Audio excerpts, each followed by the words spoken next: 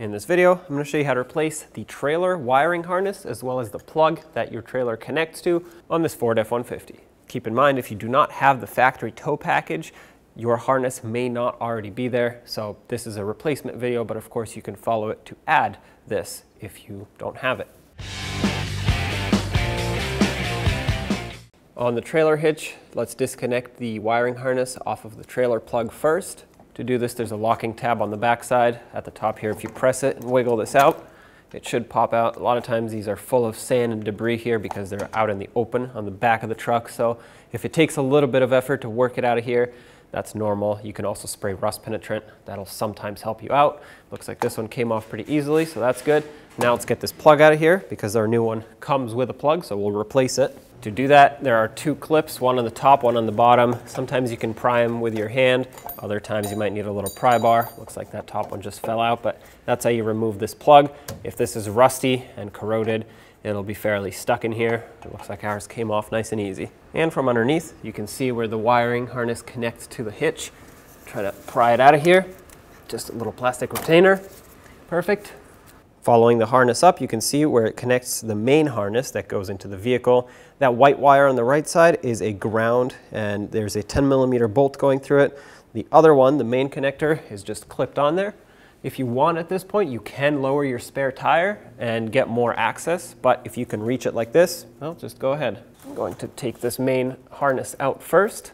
Reach up for the locking tab on the top, press it, wiggle it off. There it is. Now all we have to do is remove that ground strap, 10mm bolt at the top, like I said.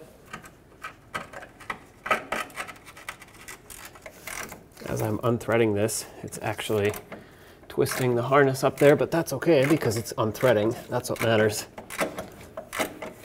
Try to untwist this harness so I can keep unthreading the bolt. What's happening is the eyelet that the bolt goes through is seized onto the bolt. You could either cut the wire at this point or just unloop it every time it does a loop.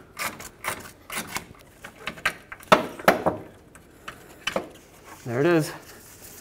There's that bolt that we were fighting. You can see the bolt is completely seized to that eyelet that secures the wiring harness, and that's why it was not coming off properly.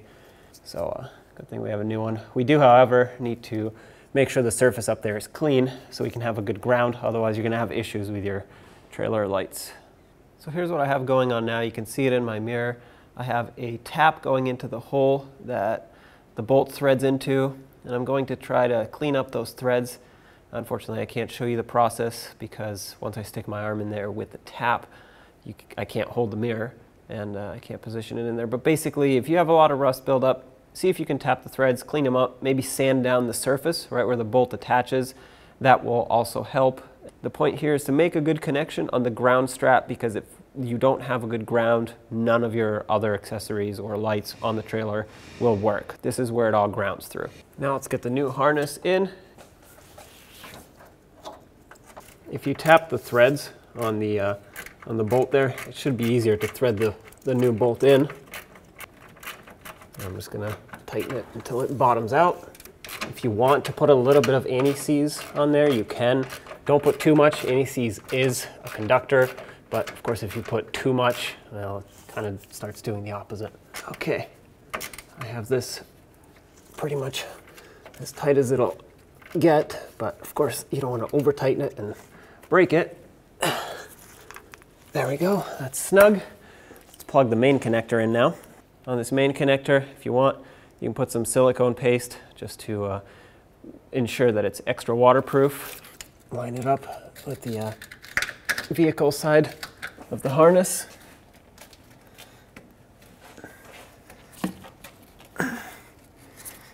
There we go. Slide it in until it clicks on there. Make sure it's nice and secure. Reconnect, or re-secure, I should say, the new harness on the trailer hitch. Let's put the new plug in.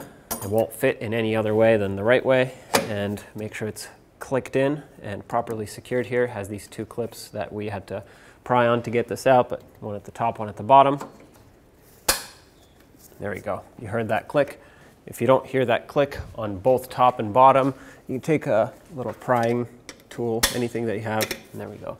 Make sure you seat that locking clip in so it can actually lock on. And then don't forget to connect the connector. You can add a little bit of silicone paste if you want, but not too much and not directly to the connector pins.